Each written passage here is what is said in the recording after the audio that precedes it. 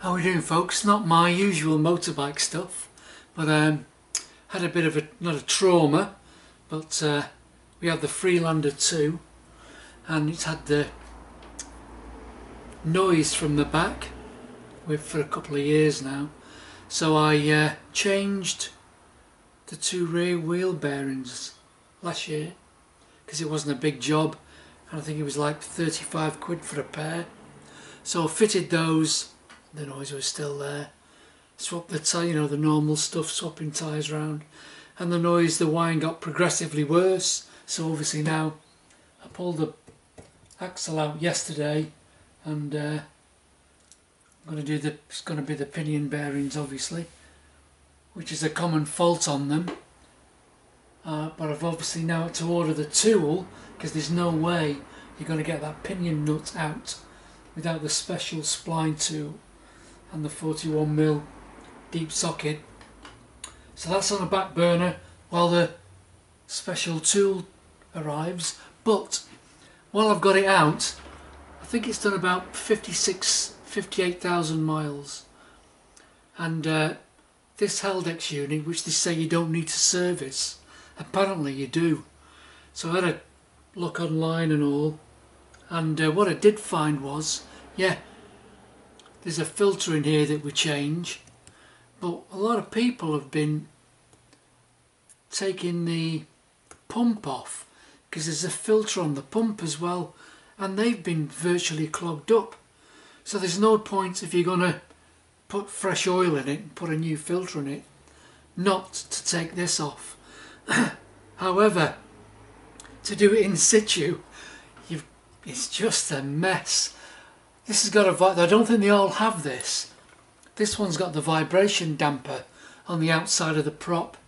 If you didn't have this on, you'd be able to take this off. But you've got to take the vibration damper off, and obviously you've got to take the prop shaft off. Well, I had to take the prop shaft off anyway, obviously, to take the diff out. And let me tell you, that prop was frozen solid or rusted solid in here. And this is not an old, it's one of the last ones they made. I think it's a 13 or a 14 plate. And it took me about 2 hours to get this off, soaking it in plus gas, penetrating oil, etc. And apparently on earlier ones, there's two holes in here that go through, and they did have threads in. And you could put like an M8 or an M10 or whatever the thread was, and you could jack them off, or jack the prop shaft out. This has got the two holes, but there's no threads in it, so you can get an M8 bolt and a long brass drift. Bang bang, give it a knock, turn it 180 knock, and eventually you can walk it out. But what a job. That was the hardest bit, was getting the prop off. So anyway, while it's off, we're going to clean this filter as well. So I've got to get this off. So it's just a straightforward thing. It shows you can get it off with an air gun, which we've got, and going back, I think it's 130 Newton meters of torque, but it'll just be going back with a windy gun flat out. So we'll just pull that off to make a start. Like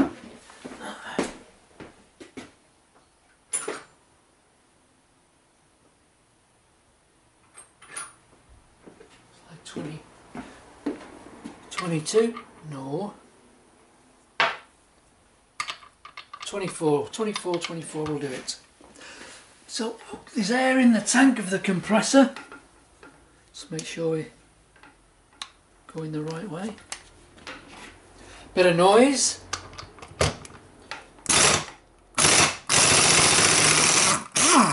Whoa. Loctite. So obviously it's going to have to go back. Oh yeah, there's a lot on there as well.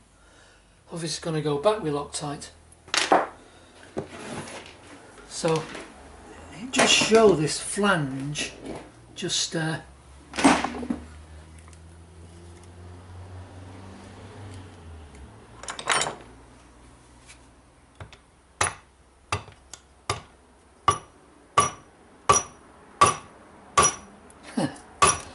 oh yeah, apparently the flange just taps off, and I can see Loctite down there. So I don't want to bash too hard on this, because obviously it's rubber mounted, isn't it, the vibration damper.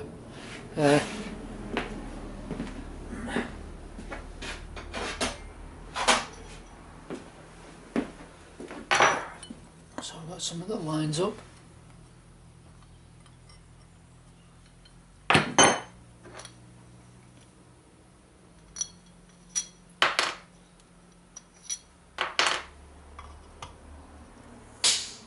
Oh, maybe. They're M8, aren't they? The bolts are M8.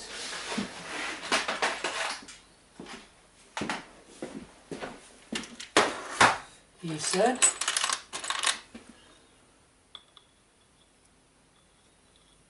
Yeah.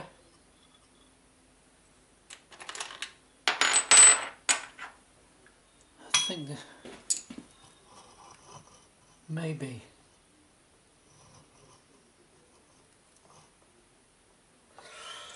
Might be lucky. No.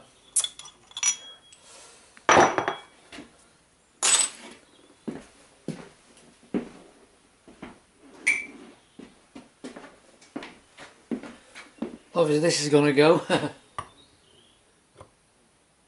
Obviously.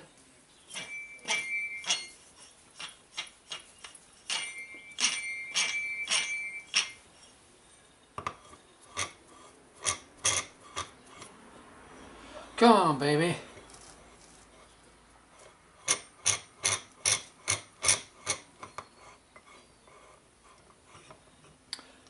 Okay.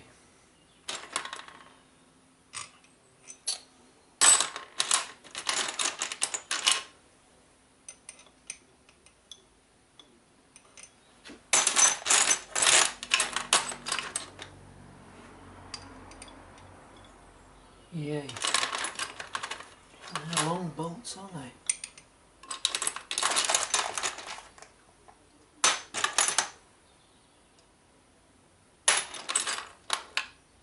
I'll do it. Some washers.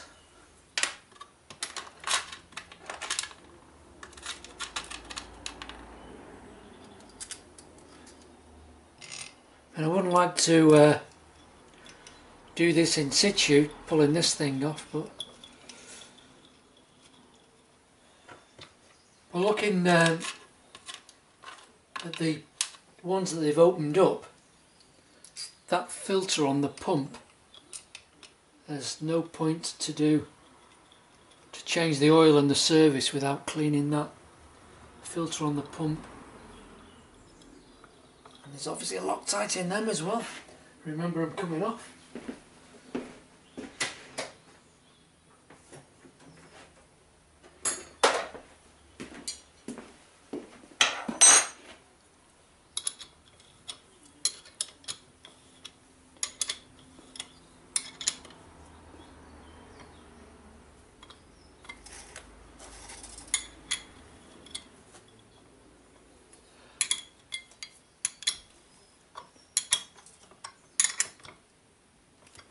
Okay, is that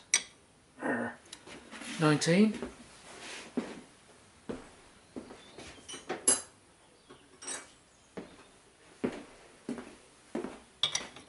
Yes. Can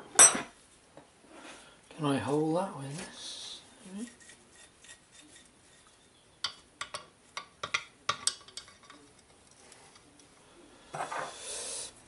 Okay. Oh, tight. Bloody tight.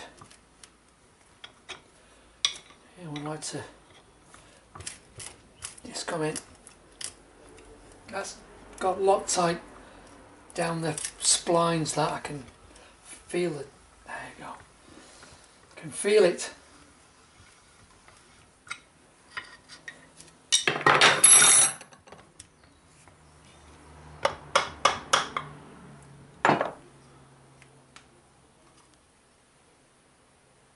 Yeah, Loctite down the... They've obviously put Loctite on the nut and it's spilt down onto the splines. That's probably... Won't be going back with Loctite on the splines, but it will be going back with Loctite on the nut, obviously. So 4mm, 4mm.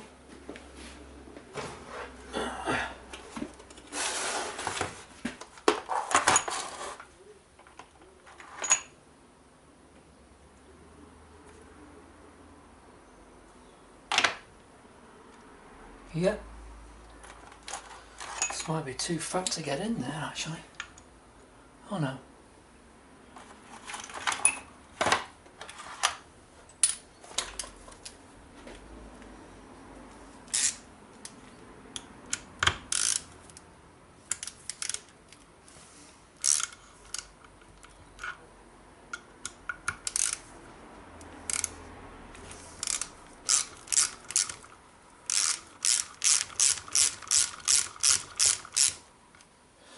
We're away.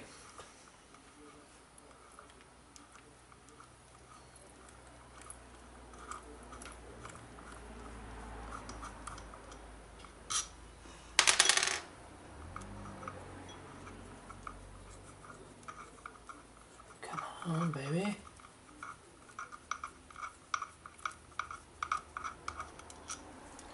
Okay.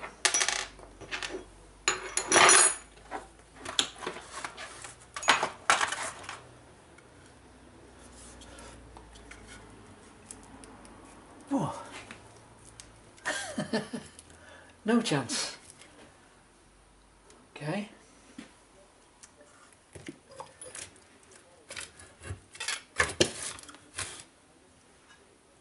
Might be able to just... I've got a soft drift.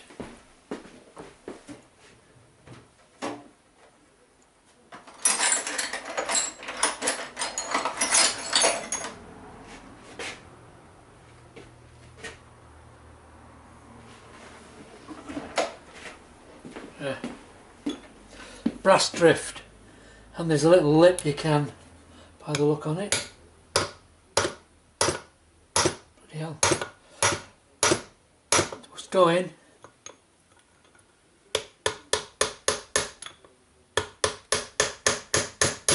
God, that's tight on there.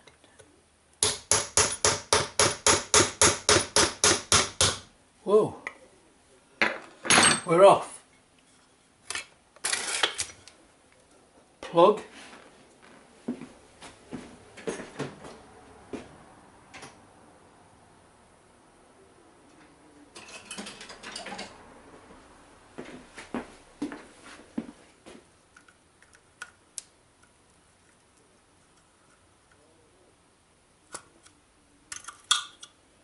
Okay. Let's have a look. Still not there.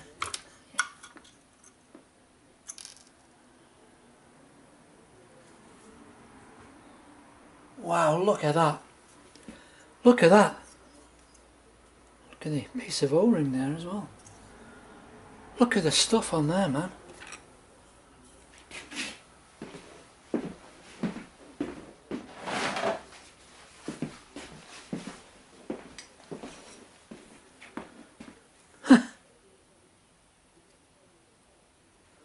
That is nearly blocked solid. Look at that. So I'll take that off. That filter off is detachable, obviously. I'll give it the brake cleaner treatment, an airline, and see how it goes. The rest of it looks okay. So those two Allen keys are off there. So this is the bit that you normally just change, just this filter. So again, we're on 4mm X Allen key.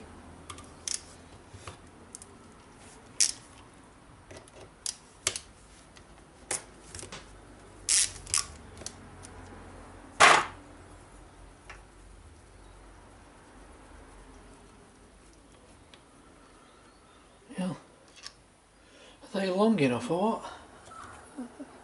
Holding the crown wheel in place.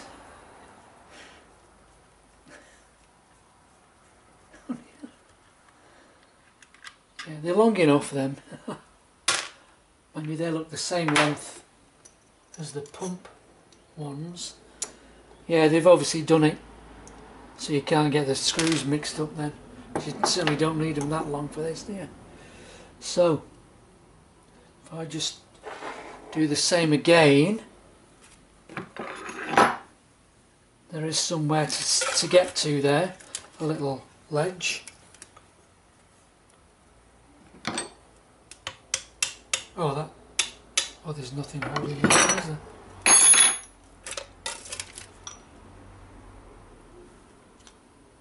Oh, that's just look at the growth on there, the bauxite or whatever, it reverts back to aluminium.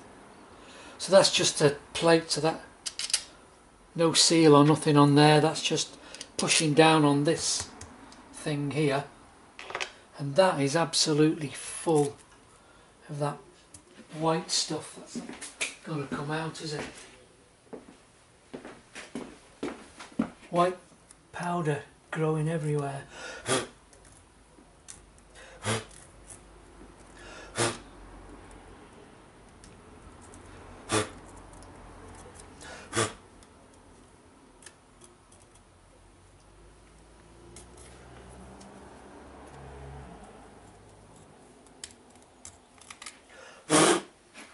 Got a bit of a spray, I think.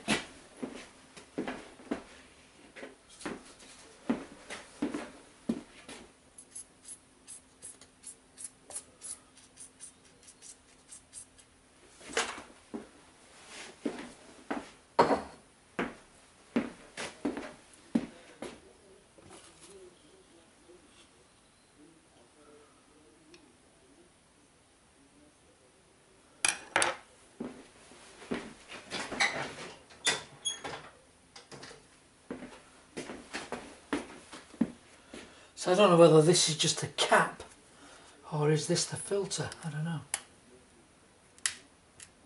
It doesn't want to, whatever it is, it doesn't want to come out.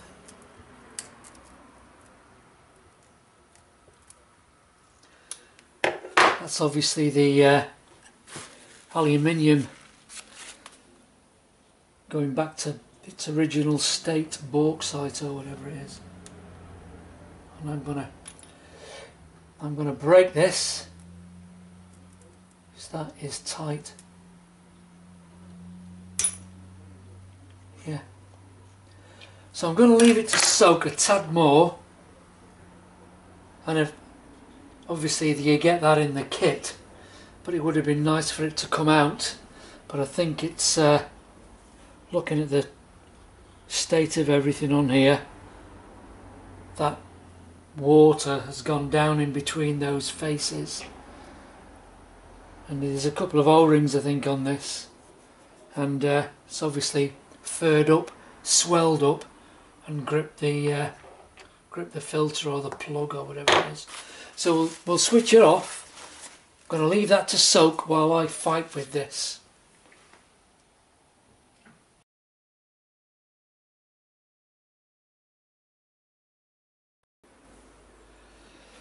Okay, we're back.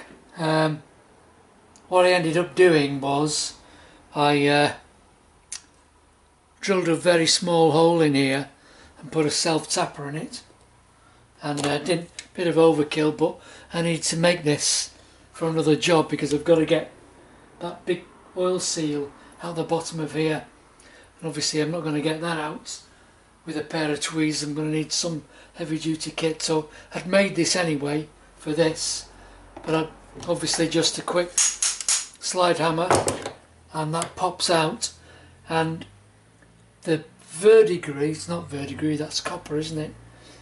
The changing back to bauxite or whatever aluminium does, it's all grown down right up to the O-ring, and that's why when you buy the kit they give you a new one of these, because they probably know that you're not going to get it out without smashing it up.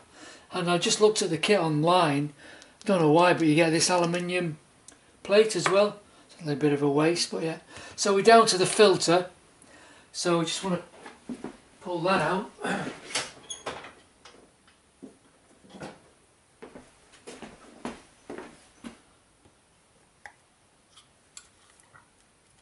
Cheers. Not with them.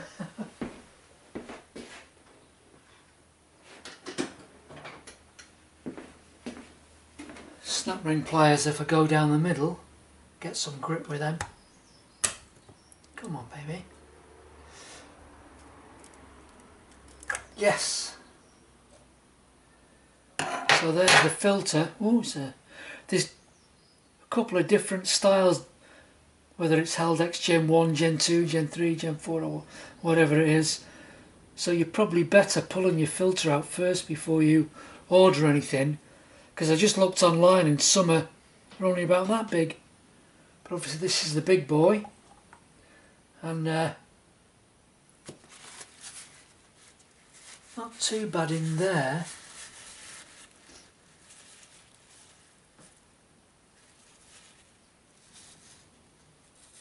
Yeah, it's got like paper type element inside, so unlike the one which is on the oil pump, this one you know, you can't clean it, it is disposable.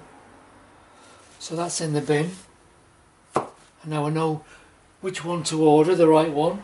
But I did pull that filter off the oil pump, and you know, obviously clogged solid, and it is a nylon filter, so brake cleaner, airline, that'll come up perfectly. But you need to remove it on this particular one. Whether there are any different variants, I don't know. You need a super small torque bits. I think that's a 10 or whatever. So you need a super small torque bit for that. You don't need to do it, but I couldn't help myself. I had to have a look inside because I can. And wow, this is a beautifully made pump. I mean, I know it says Haldex, but it's Borg Warner, isn't it? Borg Warner's the parent company, probably designed by Borg Warner and all the rest of it. Don't know where the Haldex bit comes in. But when you take this plate off, there's a little radial swash plate, like 6-piston pump inside there. Oh, like a Swiss clock. So I've seen inside for you. You don't need to take that off because it takes a bit of effort putting it back. But that's now just going to get cleaned up. Filter's going to get cleaned up. New filter ordered. I know you get this as well. You have to destroy that to get it out. Probably 9 times out of 10. But just looking down where the pump sits,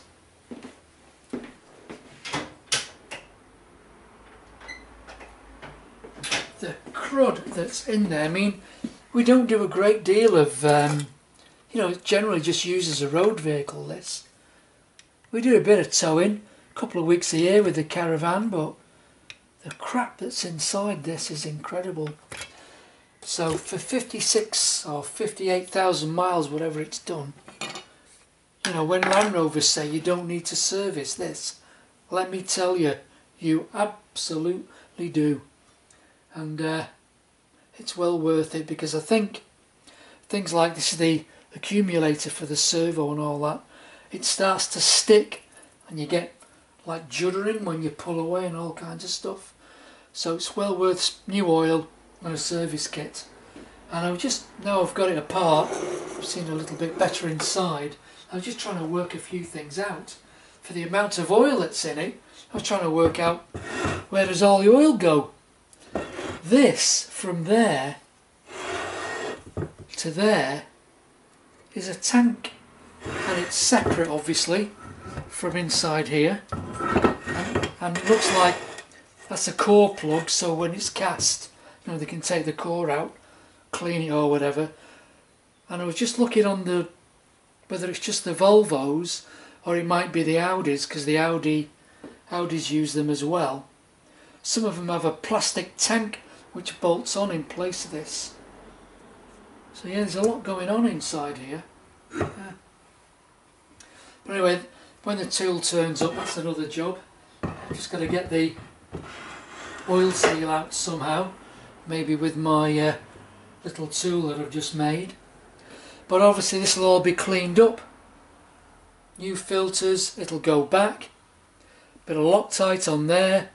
These are a very low torque, they're 15 Newton meters or something. 130 for this, but it'll just be the rattle gun. But it is important, after seeing this 58,000 miles, that the service, filters and oil, is very important.